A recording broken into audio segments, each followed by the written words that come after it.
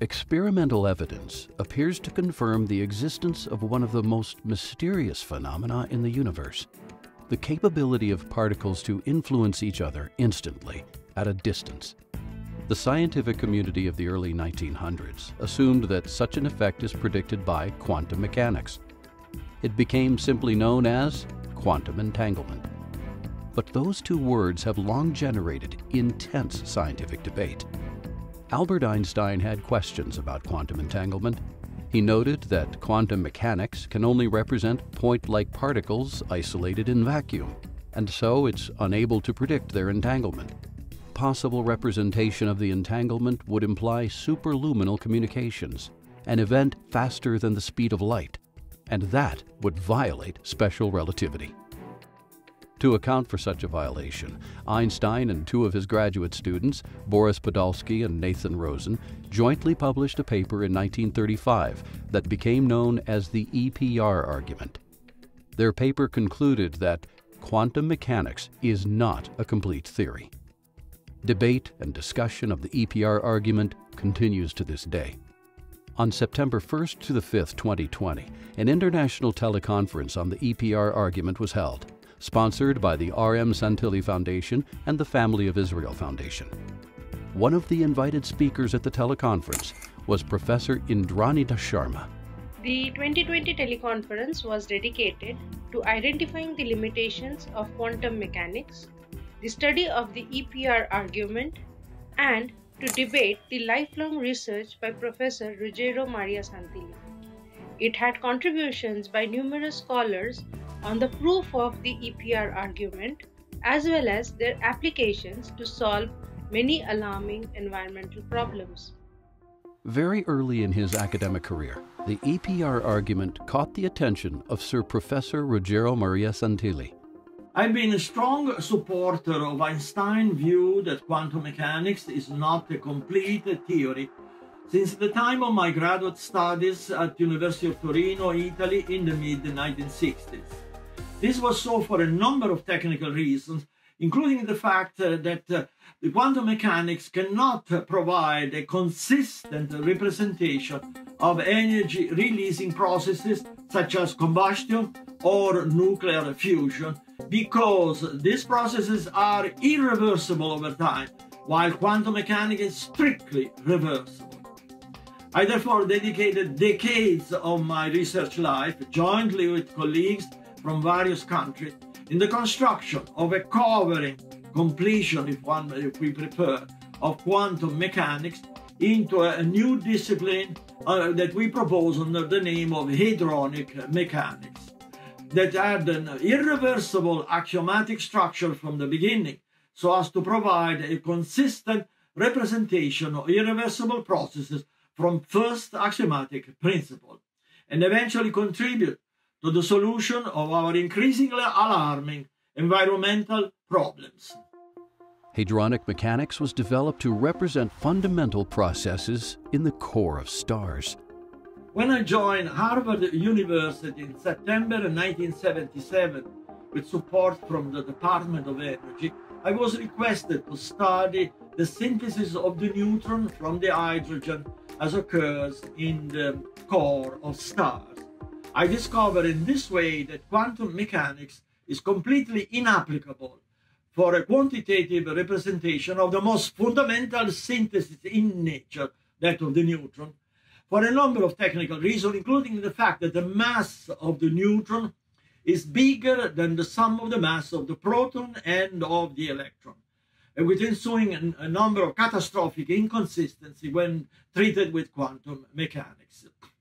Thanks to the use of hadronic mechanics, we did achieve a representation of all characteristics of the neutron in its synthesis from the hydrogen, and jointly we developed a technology capable of synthesizing negatively charged, strongly interacting particles, including negatively charged nuclei, which as such are attracted by natural, positively charged nuclei, But therefore, in establishing the possibility of a basically new nuclear fusion without the Coulomb barrier that has prevented the achievement of nuclear fusion to date.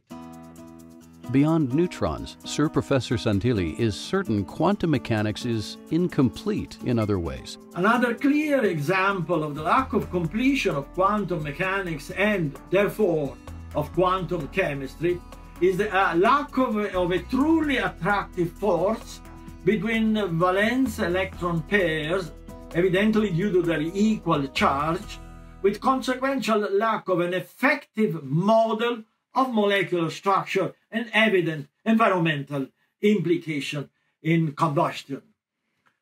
Thanks to the construction of the covering of quantum chemistry into hadronic chemistry, we have indeed achieved a truly attractive force between identical valence electrons, and which has allowed us to achieve a numerically exact representation of molecular data.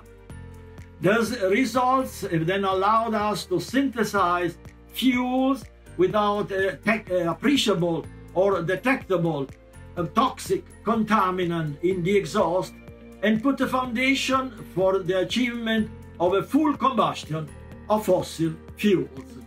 But the question remains, what about quantum entanglement? Sir Professor Santilli has long believed there are new ways to solve the problem. As it is well known, the Webb packet of particles fills up the entire universe. Consequently, the entanglement of particles at a distance occurs through the overlapping of their Webb packets, as a result of which particles are in continuous, instantaneous communications at a distance through their Webb packets without any need for superluminal speeds. The difficult problem that requires decades for its solution is that the interaction caused by the overlapping of Webb packets occurs in volumes rather than in isolated points, as solely possible for the representation with quantum mechanics. Consequently, the solution of the problem requires the construction of a new mathematics known as isomathematics, which is essentially based on new numbers, new functions, new differential calculus, and other new methods, all defined on volumes rather than on isolated points, with consequential advances in virtually all quantitative sciences, including the new conception of life and its representation via Vaugeauclis hyperstructures. Engineer Simone Begala Bartoli outlines some of the industrial applications of the EPR argument that he has personally supervised. During our 2020 teleconference, we have reviewed studies by various authors.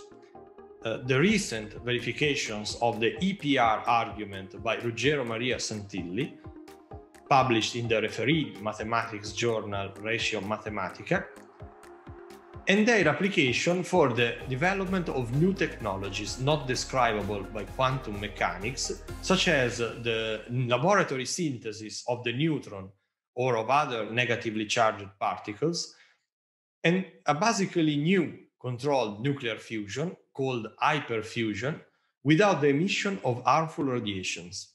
The latter in particular is based on the synthesis of whole negatively charged light nuclei and their fusion with the corresponding natural positively charged nuclei, such as deuteron, thus eliminating the Coulomb barrier that has prevented the achievement of nuclear fusion to these days.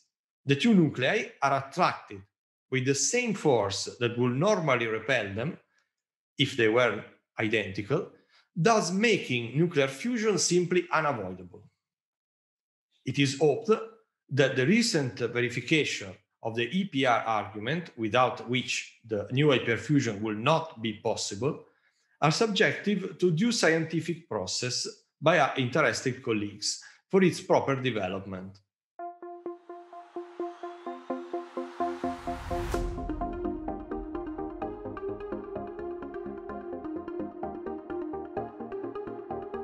you.